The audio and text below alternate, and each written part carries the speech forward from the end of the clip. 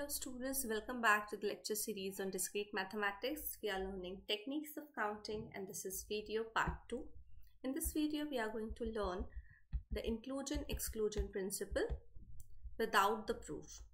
Let us see the principle first. The principle states that when two tasks can be done at the same time, we cannot use the sum rule to count the number of ways to do one of the two tasks. For example, I can say that if there is two flavors of the ice cream at a shop and we have, for example, n number of people, okay, so we can say that if n1 out of those ate the vanilla ice cream and n2 out of those ate the mango ice cream, and it may be the case that there may be some people who had both the ice cream. That means they had the vanilla as well and the mango as well. In this case, we don't know exactly how many of them ate just the vanilla or how many of them had only the mango ice cream. So in this case, if you try to apply the sum rule or the product rule, we get difficulty because adding the number of ways to do each task leads to an overcount, since the ways to do both tasks are counted twice. To count the correctly, we are going to apply this, and this is called the principle of inclusion-exclusion. And let us see the principle of inclusion-exclusion. For any two finite sets A and B, the cardinality of A union B. Since we have already learned the set theory, the A union B set is one in which the element is either in A or in B or in both. The cardinality of such thing is equal to cardinality of A plus cardinality of B minus cardinality of A intersection B. That means cardinality of A and B. In the A intersection B, only those will be there who are in A as well as in B. So for three sets, we have the case A union B union C cardinality. That means if a set is either in A or in B or in C or in all of the three or in A union B or in B union C or in A union C. So cardinality of such set will be cardinality of A, pure A, B, C. Then we are going to subtract the common things. Means if it is there in A intersection B, if it is there in B intersection C and A intersection C, and then we are going to add A intersection B intersection C. That means it is considered in A set as well as in B set as well as in C set. So I just talk about the example for any two finite sets A and B. So here in the as I said in the example, for example, set A is the set of people who had the vanilla ice cream, and set B is the set of people or the who had the mango ice cream. Then the cardinality of A union B, that means who either had vanilla or they had the mango or both. Such cardinality will be cardinality of those people who had only the vanilla, then cardinality of the set who had the mango ice cream, and then we are going to subtract the number of people who had both the flavors, means vanilla as well as the mango. Let us better understand this by means of an example. Okay, before that we have the important remarks. So we have the De Morgan's law. We are going to apply this in the example. If A and B are subsets of a finite set, U is the universal set, then A complement means set of people who are not in A. This is the complement of the A. The De Morgan law is A union B complement is equal to A complement intersection B complement. So we have the inclusion exclusion or the cardinality, means number of elements in the set, A intersection B complement. So A intersection B complement will contain the set of people who are in A or set of elements who are in A but not in B. So we are going to subtract out of A the common part, that means the A intersection B.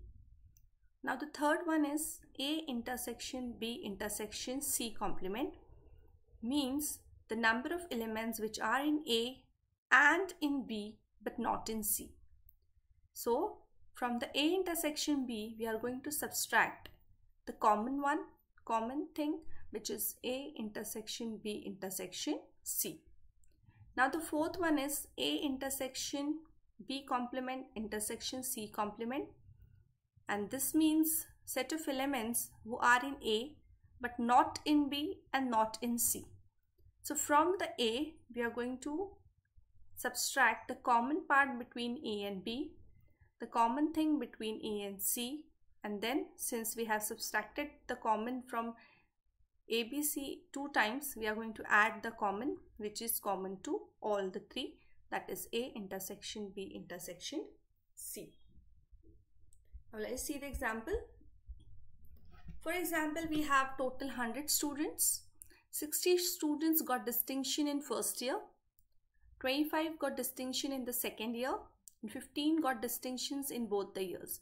Here we are not saying that these sets of students are disjoint. We are not talking about the disjoint set of students. Out of 100 students, we have the 60 students, 15 students and 25 students. They may be same.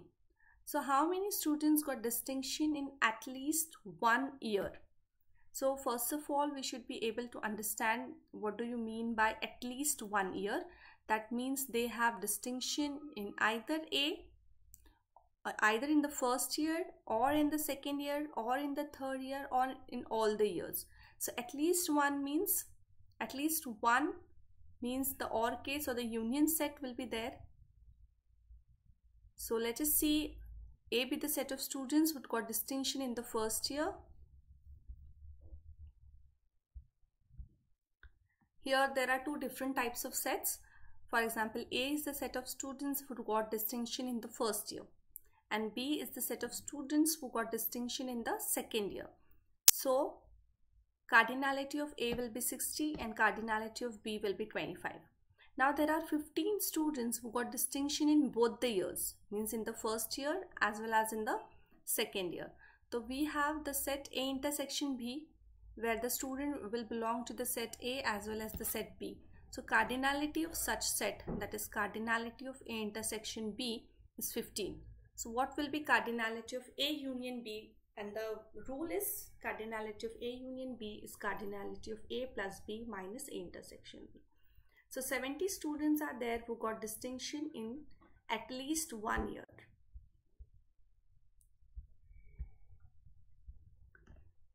Let us go to the next example, where we have another case. We have 200 students. Out of them, 80 are taking physics and 60 are taking chemistry and 30 are taking both the classes.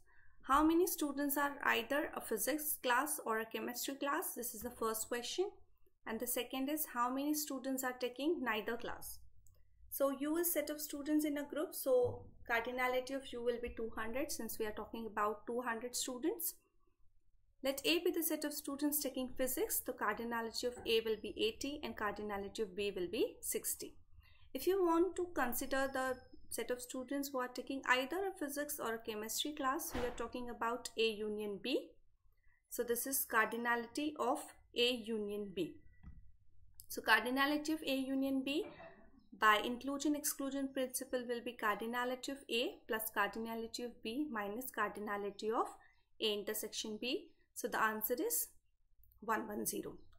Now how many students are taking neither class means we want the number of students who are not in A and not in B. That means we are talking about A complement not in A and B complement not in B and the intersection. So A intersection B complement is which is not in A, not in B. So that means cardinality of U minus cardinality of A union B. So we are using the De Morgan's law here. So the answer is 200 minus 110. That is 90 students are taking neither class out of 200. That means they are not taking physics as well as not taking the chemistry class. Thank you.